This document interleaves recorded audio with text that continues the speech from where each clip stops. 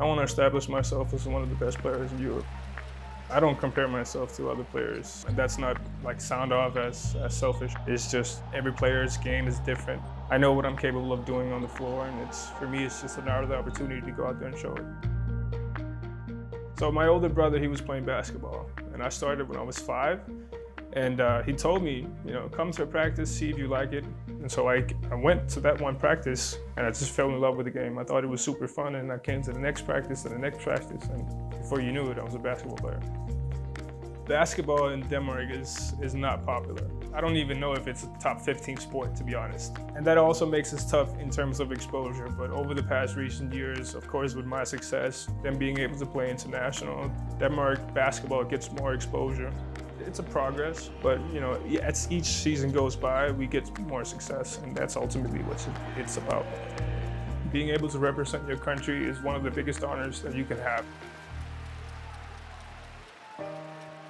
I think for every European basketball player playing in the EuroLeague, at some point during your career is definitely a goal.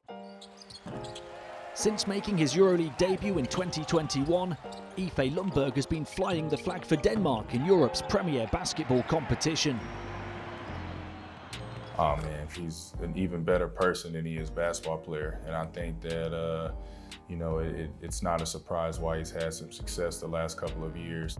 Well, if he's ready for the final jump among the top European players. The guy comes from Denmark, which is probably better known from other different sports than basketball. And they work hard, made it to a top European team like CSKA. He matured there, he got better. And now I think he's one of our core players. Having watched so many games prior to my debut, I kind of knew what I was going into, but as a competitor, I always want to be successful at the biggest stage. And so I always try to prepare myself for whatever may come. I mean, it's been very hectic, so to say, when you look back at that span, because so many things has happened, from adjusting to new countries, new cultures, new organizations, taking a step up every time, basically. And so just taking it all in, being proud of myself, being even more motivated and hungry for more, and I don't intend to stop. I always say and preach to the younger generations, you have to have that passion from the get-go. You have to have that love, being able to inspire all the other kids who, for example, played 3-on-3 back home in Denmark.